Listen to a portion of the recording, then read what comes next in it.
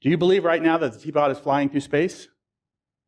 What's your prior probability on that? I don't think that we got to give you a prior probability, bro. I mean, as far as Russell Teapot goes, there's not a teapot with Russell's name on it out there, or anything that Russell could really assign to being a teapot that he put in space or anything like that, especially considering that it was a thought experiment, a philosophical thought experiment meant to show the burden of proof to religious people. It's not serious. You have no evidence. There is no evidence that it's flying through space. You have no evidence. So what's your prior probability? Teapots just don't fly through space. NASA isn't going to do that. Elon Musk. Have not heard that Elon Musk has decided he's going to get all into launching teapots into outer space.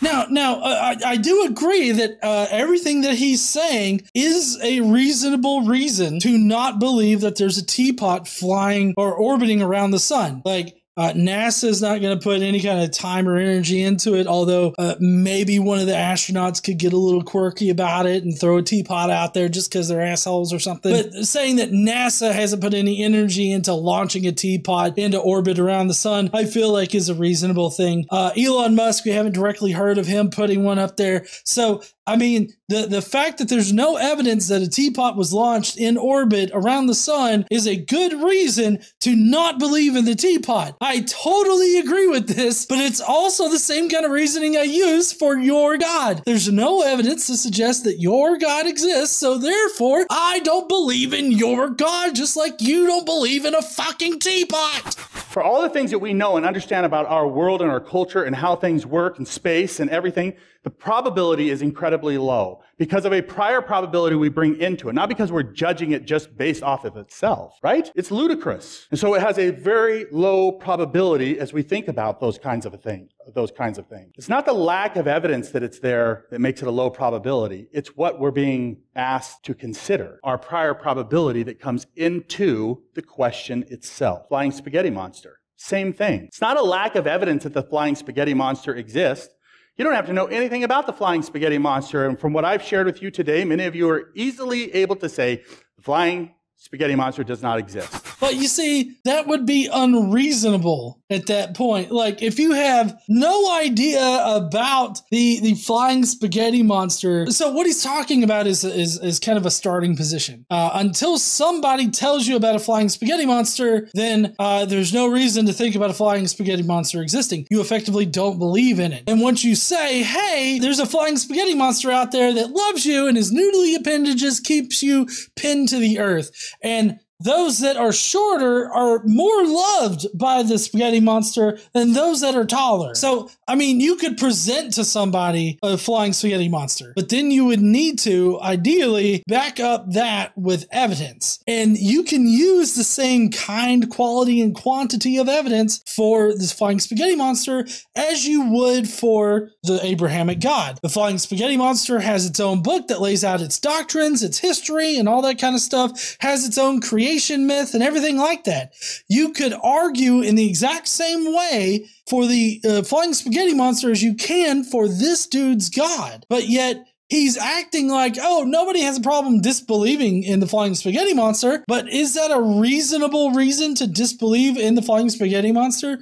I mean, I do think that it's reasonable not to believe in it because nobody's presented evidence for it, but the thing is that if you present evidence for it and you compare that to the Abrahamic God, it's the same kind, quality, and quantity as their God. So he's in a predicament here. Why? Because we know that organic life cannot just sprout up and spaghetti become a living deity. That's just not how things work. Even if you want to say flying spaghetti, we know that spaghetti isn't aerodynamic. I mean, how do you know that? I mean, baseballs aren't necessarily aerodynamic, but I mean, a flying spaghetti monster could be aerodynamic in some kind of way. How do you know that, life can't form into noodles? We actually have evidence of noodly looking things existing on this earth. I mean, there's eels. Eels are kind of noodly. There's, let's see, tapeworms are noodly. So I'm just getting ramen noodles now. Here's a sea creatures that look delicious like Italian dishes. ranked. This is from Vice, so you know it's good. Tomato clownfish. No, not that's wrong. Sea cucumbers are kind of noodly. You don't know about that? I'm just saying, like, there's a lot of noodly creatures out there that. So to say that, oh, we know that organic life can't pop up that looks like a noodle. Oh, you know, I didn't even bring this up. What about a fucking snake? That's a nope noodle if I've ever seen one. But in any case, my point is that he's not actually substantiating these claims. He's just piling more ad hoc claims on top of each other and claiming that they're evidence for this other thing. And so he's just making a harder case for himself. He would need to prove that noodly organisms can't exist or don't exist, which that's obviously wrong.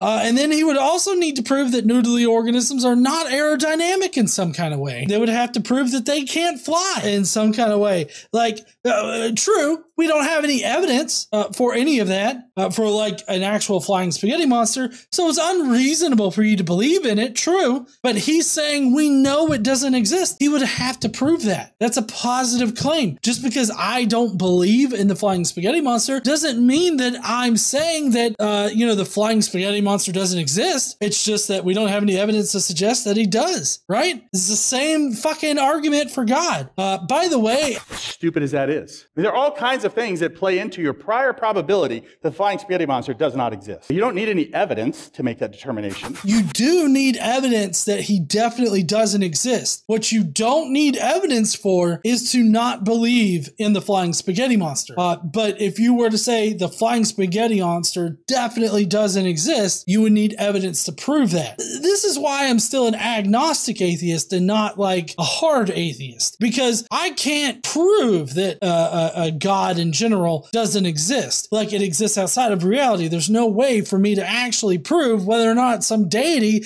is out there jerking it off to the universes that he created. I guess that's possible in the grand scheme of things, but there's also no reason for me to believe that. There's no reason for me to believe in some magical creature farting the universe out. There's no reason for me to believe that, so I don't believe in it. That doesn't mean that I know it doesn't exist. Just like for him, you would need evidence to say, I know that doesn't exist. You would need evidence for that. What you don't need evidence for is to say, I don't believe that. It's a low probability, nothing to do with evidence, because of the prior probability of understanding that you have about any particular subject. The prior knowledge that you have about any fucking subject proves that the flying spaghetti monster doesn't exist. So you have an intimate and extensive knowledge about fucking boxcars. That disproves the flying spaghetti monster. I feel like everything that he's saying right now, flying spaghetti monster, could be replaced with his God, and he would come away as a hard atheist knowing that his God doesn't exist. The probability that something exists depends on the item that we're talking about. They're not equal. It's not apples for apples. It's not identical discussions. And a teapot flying through space is not an equal discussion of the God of the universe. It's not meant to be. The philosophical thought experiment of Russell's teapot is just meant to be an example of how you need proof for the claims that you're making. It's an example in the burden of proof. People making positive claims shoulder the burden of proof. If you're saying my God exists, then you shoulder the burden of proof in proving that your God exists. You shouldn't expect people to just believe your God exists because you say it exists. I mean, if that were the case, then you should also believe in every other God, including the flying spaghetti monster. Though some might try to claim that it is, rational, basic, logical discussion will prove immediately that that is not the case. The absence of evidence is not evidence of absence.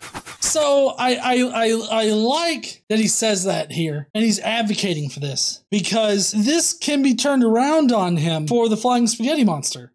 Because he says no evidence is needed to know that the flying spaghetti monster doesn't exist. Well, then he says, oh, absence of evidence isn't evidence of absence. This could easily be turned around on him for any other claim. Like the absence of evidence of the gods in polytheism, just because there's no evidence of them doesn't mean that they don't exist. So I guess the people that are heathens that subscribe to heathen religions, I guess they would be justified in believing in their God. And he's arguing about this from a very Christian perspective. So he's saying, well, just because there's no evidence of our God in the way that you need it to be, that doesn't mean he doesn't exist. It could also work for Russell's teapot. Just because there's no evidence of Russell's teapot doesn't mean that Russell's teapot isn't there. He runs into a really big issue with this particular statement, and I don't think he understands exactly how bad of a problem that he has.